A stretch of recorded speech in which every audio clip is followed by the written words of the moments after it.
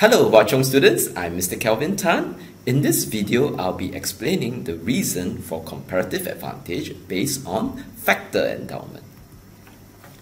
Now, in your tutorial lessons, right, your tutor will typically teach you the proof of the law of comparative advantage using what we call a 2 by 2 table. What do I mean? 2 by 2 means we pick two countries and two goods, so you have 2 by 2. And we select numbers such that one country will end up having a CA in one good and the other will have a CA in another good. Okay, CA here means comparative advantage.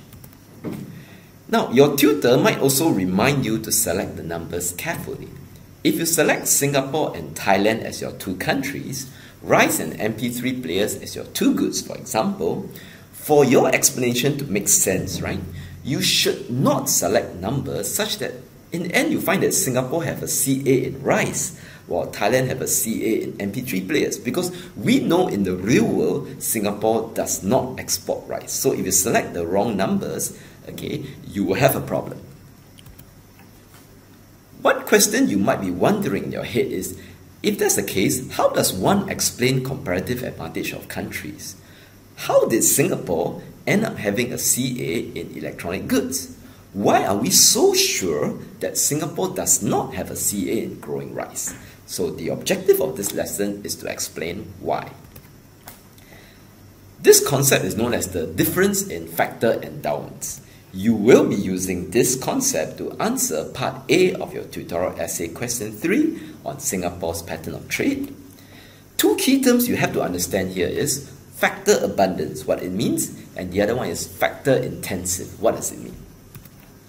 In your 2 by 2 model, right, to give you an introduction, factor abundance is a term used to describe countries, while factor intensity is used to describe goods. So if you recall what I just said, right, in the 2 by 2, the first two refers to countries, the other two refers to goods. So you use factor abundance to describe the countries, factor intensity used to describe goods.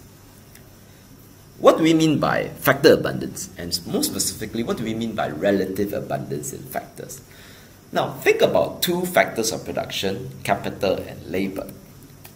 We know that some countries, right, because of their large population size, we can classify them as countries that are relatively more labor abundant. Some such countries like that would be India and China. We know these two countries have a huge population size. They are relatively more labor abundant.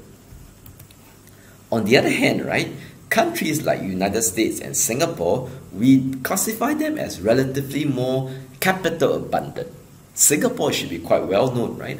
Our population is small, limited, so you usually will not classify Singapore as a relatively labor abundant country. If there's a choice between capital and labor, it's easier and more accurate to classify Singapore as relatively capital abundant. So we are done with countries, let's look at goods.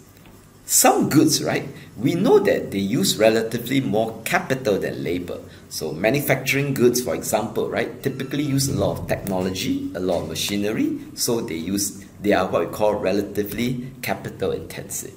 On the other hand, there will be goods like textiles that uses relatively more labor than capital. So we will classify such goods as relatively labor intensive. So what you do now is this. You have your two countries that you classify in terms of factor abundance, another two countries you classify, and another two goods you classify as relatively factor intensive. What you do is this. You match the relative factor abundance of countries to the factor intensity of goods. What do I mean? So China, right, we agreed that China is relatively labor abundant. So we are trying to say that China should be better at producing goods that are relatively labor intensive. So we match the labor abundance with the labor intensive goods. On the other hand, United States, we classify them as being relatively capital abundant. We feel they should be better at producing goods that are relatively capital intensive. What do I mean by better? So what you write in your essay, of course, should be clear. Okay, don't just use the word better. So let me specify how you should explain it. Countries that are relatively more abundant in labor. okay, relatively labor abundant, China for example, they would have a lower opportunity cost, which is comparative advantage, in goods that uses relatively more labor, or what we call labor intensive goods. On the other hand, countries that are relatively more abundant in capital, United States for example, should have a comparative advantage, a lower of cost, in goods that uses relatively more capital. That's what better means. Now, so I've explained to you the basic framework. You can think of a few extension. Extension 1. Within labor itself, right, you may want to split the factor of production into skilled labor and unskilled labor. Okay, so in this case, the two factors we are talking about is no longer capital and labor, but rather skilled labor and unskilled labor. So when you look at Singapore and China, for example, you could think about Singapore, right? We are relatively abundant in skilled labor. We have a higher proportion of our workers are skilled. A country like China is opposite. Okay, they are relatively more abundant in unskilled labor, means a higher percentage of their total workforce are concentrated on unskilled labor. So you have to be careful about this. What I'm not saying is that China has less skilled labor than us. Okay, this is all about relative and not absolute. China, of course, I will agree they have absolutely more skilled workers as well as more unskilled workers compared to Singapore. But just that as a percentage of our workforce, a bigger percentage of Singapore's workforce is skilled labor. Whereas for China, a bigger percentage of their workforce, their labor force, is unskilled. So let's do the matching again. If you compare Singapore and China, right, since we argue that Singapore is relatively abundant in skilled labor, we would tend to have a lower op cost in goods that are relatively more skilled labor intensive. Thus, we could say that Singapore has a comparative advantage in producing high-end electronic goods. China, on the other hand, they will have a lower opportunity cost, they have a CA, in goods that are relatively more unskilled labor intensive.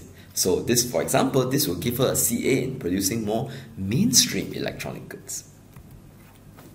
The next extension 2, right, the extension 2 that I'm talking about is that relative factor endowments can change over time, especially in the era of globalization when there's free movement of capital and labor.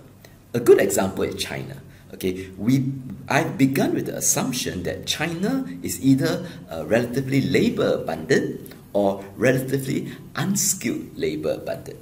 However, do be aware that over time, okay, with globalization, a lot of MNCs, right, they are now investing in China. So you have learned in your ADAS framework that investment in the long run will end up increasing the quantity of capital. And at the same time, China is slowly improving their educational system. Okay, so with this, right, we could argue that over time, in the long run, it is possible for the percentage of factors of production to change, such that China is slowly becoming more relatively capital abundant as well as relatively skilled labor abundant. Hence, they are able to develop a CA in high-end electronic goods. Okay, so just bear this extension in mind. Your Essay 2A will require this understanding, so it's coming soon. And finally, extension 3, water trade between Malaysia and Singapore. Now, so far we have talked about labor and capital only. But of course, land can also be considered in the analysis as well. So I'm going to use this, right? I'm going to include land, and I'm trying to use this to explain how Singapore and Johor end up trading water among themselves. Let's ask, which country, what factor abundance do you think it would take to have a lower op cost in catching rainwater? Now, it should be quite clear that the more land you have, okay, the op cost for you catching rainwater will be lower. So we know that Johor and Singapore, right? If you compare just Johor and Singapore, Johor is relatively more abundant in land. Hence, their op cost in terms of catching rainwater, collecting rainwater will be lower, and hence they have a comparative advantage in rainwater. Thus, Johor will sell the rainwater to Singapore. But what does it take to transform rainwater into clean drinking water? What I'm asking is, what kind of factor intensity is the clean drinking water? Now, it shouldn't be too difficult to see that to transform ordinary rainwater into clean drinking water, you require a lot of skilled labor as well as capital. And Singapore happens to be a country that is, compared to Johor at least, more abundant in capital as well as skilled labor. So what Singapore does is we buy the rainwater from Johor. Okay, we import the rainwater, the raw rainwater from Johor, but we transform the rainwater into drinking water and sell it back to Johor. What I'm trying to say here is that sometimes in the case study, right, you might get statistics that show that Singapore have a column of goods they export as well as a column where it shows the type of goods that Singapore import. You might see water appearing in both columns. Don't be confused. Okay, Singapore imports rainwater but export drinking water. So with this in mind, right, you can also explain oil. Oil is a common good that appears in both. So can you explain using CA? So that's the end of today's lesson. So I hope with this, you understand how to link factor endowment to explain why countries have different comparative advantage. Thank you.